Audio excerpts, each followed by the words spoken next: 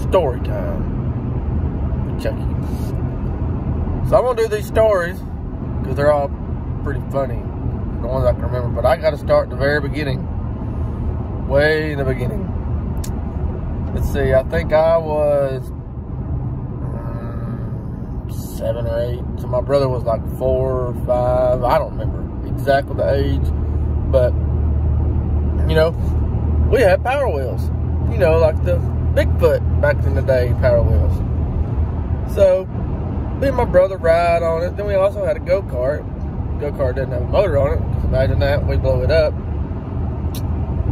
So anyhow, so my dad, being the kind of feller he is, trying to fix the Power Wheel, we make sure we're run off a car battery. Y'all think y'all are cool with the 24-volt DeWalt batteries? Nah, hoss. We had a car battery in ours, big block on nitrous. Yeah. So, but the gas pedal inside the Bigfoot was the brake. Well, so my dad's getting it all set up for my brother to drive it. And we lived on a little 2-lane road out in the country.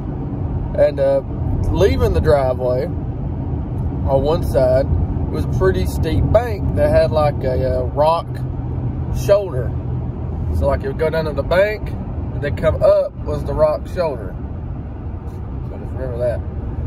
And so my dad sticks the hot to it, and there it goes.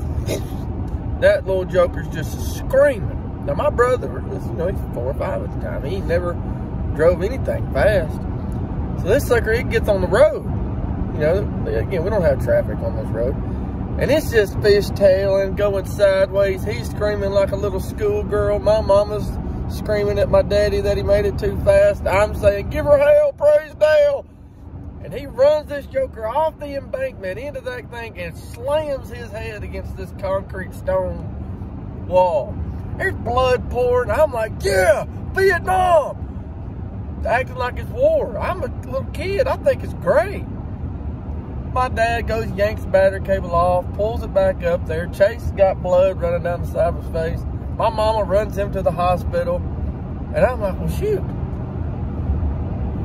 Why don't we take him to the hospital? Everything's great. The next day, my brother's got stitches because, you know, back then you just got patted on the butt and get out there and play some more. We got the go-kart. Now it's my turn. My backyard had a really steep hill. Really steep hill. And then we made like little trails going into the woods. So we'd always just push it, and we'd go as far as we could go down our little trails we made, and then we'd have to push it all the way back up the top of the hill. Yeah, good times. Good times. So it's my turn. Very first time of getting to use the trail that we made.